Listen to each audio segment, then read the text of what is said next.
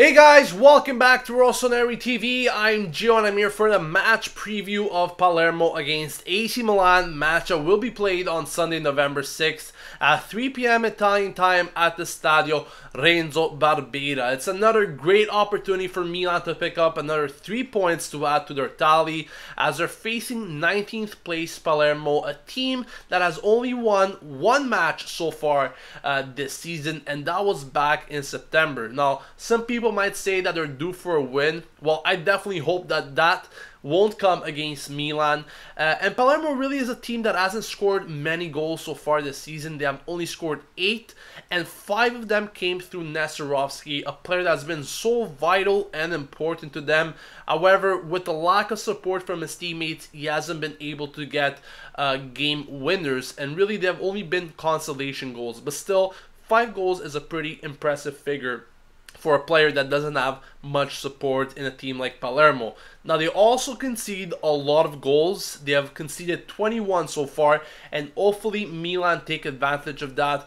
It was supposed to be the case against Pescara last week at the San Siro. However, Milan didn't do anything. They have only scored 1 goal against them, and that was through a brilliant free kick from Giacomo Bonaventura. So hopefully tomorrow will be a different case.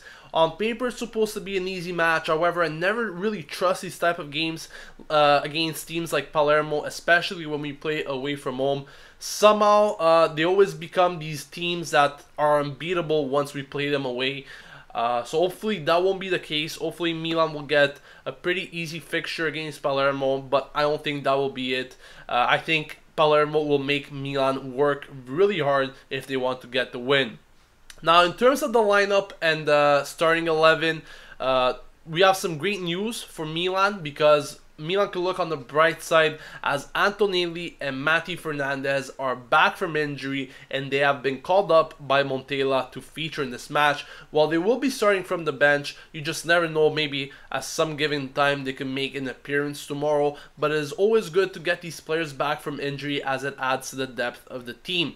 Now let's take a look at the probable starting 11 against Palermo, as Donnarumma is expected to start in net. Abate, Paletta, Romagnoli, and Deschilio will make up the defense. Kuchka, Locatelli, and Pasalic in the midfield with Suso, Bacca, and Bonaventura up front.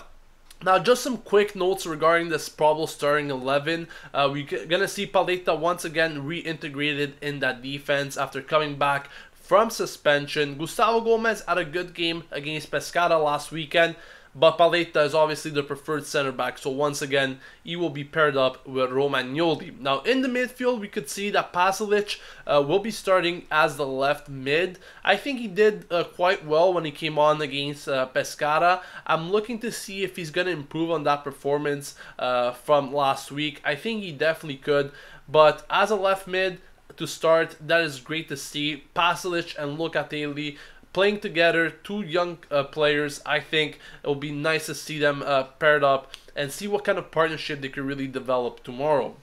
Bonaventura will be starting as a left winger, and that is due to Niang not being able to play in this match. He hasn't been called up as he's ill. Maybe you might recall last week I told you that Niang had the opportunity of not getting called up because he had fever. Well, that's the case this week. He hasn't been called up due to illness, and Bonaventura will be starting. Hopefully, he will be supporting Bacca well. I mean, Bonaventura is known to play in that position. We've seen him all year round last season, so I don't think he's going to have any problem whatsoever, especially due to the fact that he has been one of the most informed players for Milan in recent weeks. So I think he could even contribute more to Bacca, a player that hasn't scored in his last 5 appearances. So hopefully Bacca will once again get back on the score sheet, as he definitely needs to do so to boost his morale. So let me know, guys, in the comment section, what do you think about this match? Do you think it's going to be an easy road for Milan, or do you think Palermo will make it tough for us to get the win? Let me know your score predictions and scores in the comment section below. Don't forget to subscribe to Rossoneri TV to stay updated with everything going on at AC Milan, and I'll catch you guys later for another video. This has been Gio, signing off, and as always, Forza Milan!